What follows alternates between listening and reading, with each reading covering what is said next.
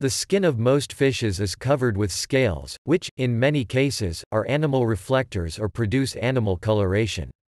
Scales vary enormously in size, shape, structure, and extent, ranging from strong and rigid armor plates in fishes such as shrimpfishes and boxfishes, to microscopic or absent in fishes such as eels and anglerfishes.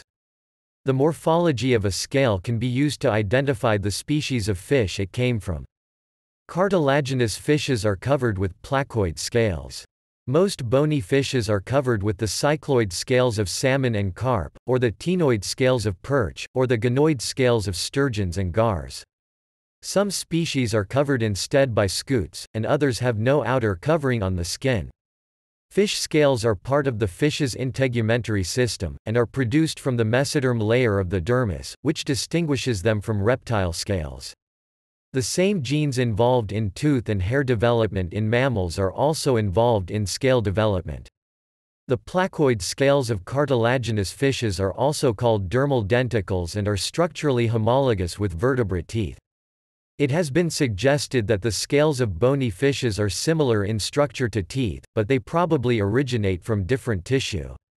Most fish are also covered in a protective layer of mucus.